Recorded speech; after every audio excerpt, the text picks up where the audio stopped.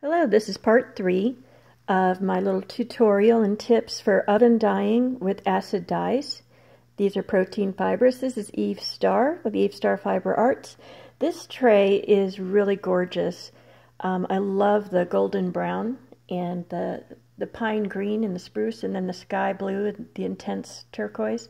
This is made for interpreting my mountain home. I live in a forest. The Ozark National Forest is right next to us in the Ozarks, and we go outside and we're in the woods. And so the next hoods that I'm going to be making, which are inspired by Frozen and other fairy tales, this will be for the woods, and we'll have like this golden brown color. This is Merino. This is actually superwash Merino because it's for my shop, and items that I make like that can be for kids or for people want to be able to hand wash it, so they don't want to worry about felting. Now, I love non-superwash wools because I use it like glue.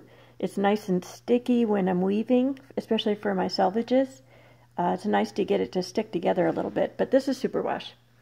But I wanted to show you how those colors turned out, and again, if you look, there's very little color in here. Now, this one's still a little bit warm. These just came out of the oven, so I'm going to let it sit till it's completely cool.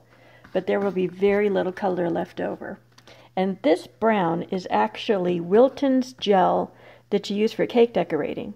And if you soak your fiber in vinegar, then any color you put in there becomes an acid dye, and it's able to strike and bond with the fiber.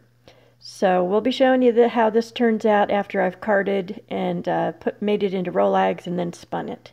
So stay tuned. This was part 3. There'll be several more parts. So this is my, let's see, I guess we'll call it the oven dyeing, washing, carding, and spinning tutorial. See y'all soon.